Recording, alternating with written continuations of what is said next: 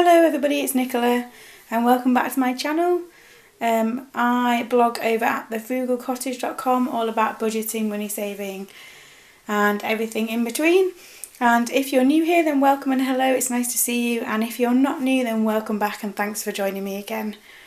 So I thought I would do a little update on my budget for September. This is weeks 1, no it's not, it's weeks 2 and 3. I didn't film this last weekend mainly because I feel like last week a couple of things kind of were unexpected in the budget and I spent things that I didn't intend to, and then I kind of felt like I went a bit off track a bit and then was really disappointed about it, considering I'm supposed to be doing a no spend September. So this is kind of 2 weeks in one, so to speak. So that's my front page. We'll just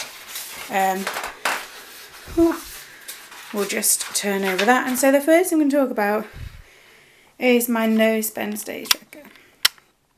Now the first annoying thing, can you see here that on Sunday yesterday I have a different coloured star, and that is simply because I have run out of green stars, which are my yes, as in it's a no spend day. I've actually run out, I can't believe it. I obviously didn't plan that entirely well, however. So I've added another colour which now looks really weird. I've added on gold for yes as well. So, and this really doesn't show up very well on the screen either. So again, for next time I know not to use blue and green in the same kind of pattern. So the yes, the no spend day, 1, 2, 3, 4, 5, 6, 7, 8, 9, 10, 11, 12, 13, 14. I'm up to 15. I mean, you can see there that my aim is 20. So 15 is okay. There are still 1, 2, 3, 4, 5, 6, 7. There are still 8 days. Oh no, 7 days left to go. I can't count today apparently. So I'm hoping that I'll get to that by the end of September, but we'll see. And now the spending. So the first week went really well. The first week only came to here.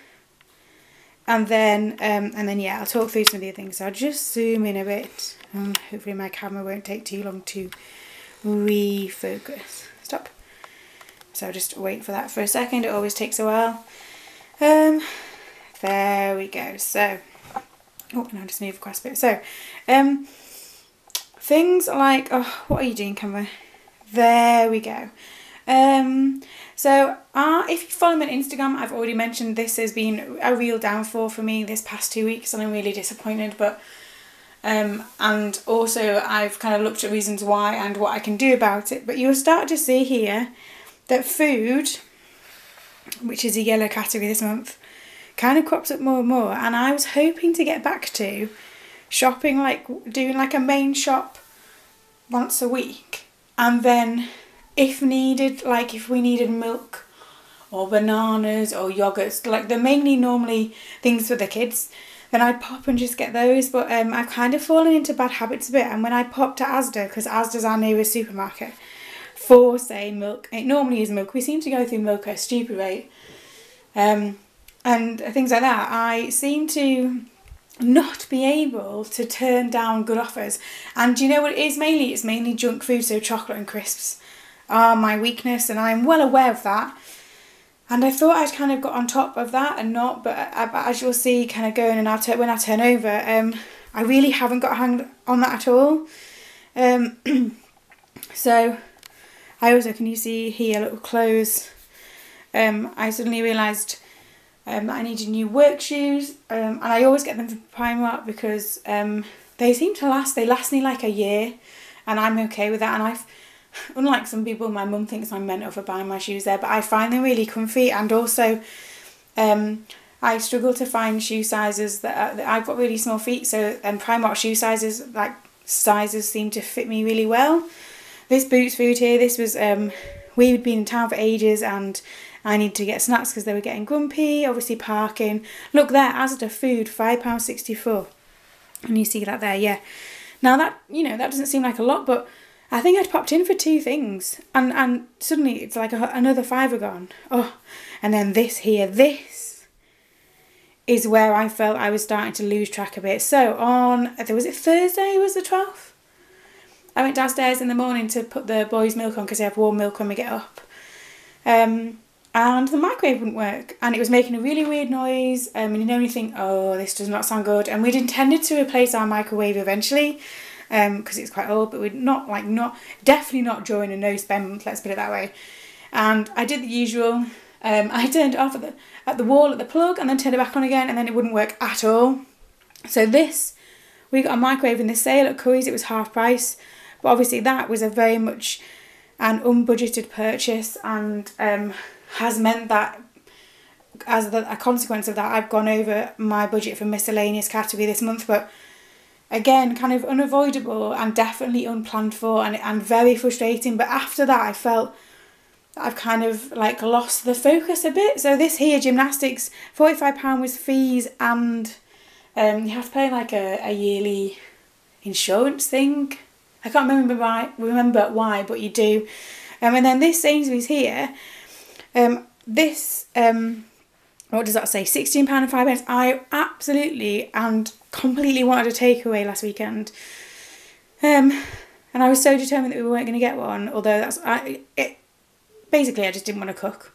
And we had nothing in that I could just shove in the freezer, because I've not been shoving the oven from the freezer even. So we went to Sainsbury's and we got pizzas and, like basically like a takeaway, but at home, so it wasn't from a takeaway. Does that make sense?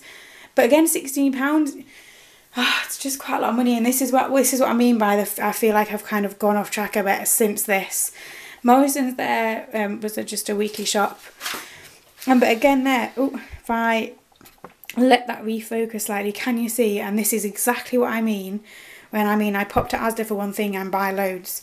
Asda food £5.79, Asda food £7.22, Asda food £4.68. I've got to get a grip with spending at Asda.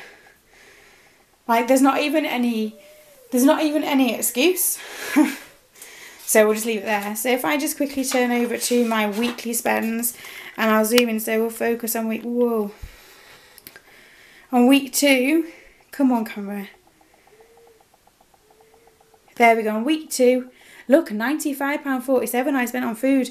That is all those impulse purchases. I need to stop doing this. Petrol 25, miscellaneous 85. That includes the microwave, so that was a really big weekly spend in that category. That's the gymnastic fees, and they were my work shoes. And then if you look at week 3, which is what we've just finished, again another £75 on food. So my food week to week has really, really shot up, and I'm really disappointed in myself, because that is purely down to me. That's down to nobody else at all. That is my fault for not being able to be more controlled. Have a bit of willpower when you're in the supermarket and there's all those offers that are £1, because believe me, £1 adds up really quickly. And I can't be the only one, and I know I'm not, because the lovely people over Instagram that follow me have sent me some lovely message about the fact that they're just the same, and it's really difficult. It's just tough. It's just tough, isn't it? And here, so miscellaneous, this is just household stuff, but because of the microwave, I'm now minus £11.37, and food wise I'm only left with £11.71. Well, I'm going to tell you now that I can't survive on £11 for the final week of September. So it's all just gone a bit to pot, and it really does feel like that. I'm really disappointed in myself more than anything. As I say, it's not anyone else's fault, but a no spend month should look better than that on paper. It really should. So yeah, so although my no spend days look great, the rest of it really doesn't. I'll zoom out a bit there. I've got to somehow get a grip. So I hope your September is going much more than mine, and I will be back next week with a September recap overall. How did we do? What went well? What went better? And plans for October. So I hope to see you then. Bye.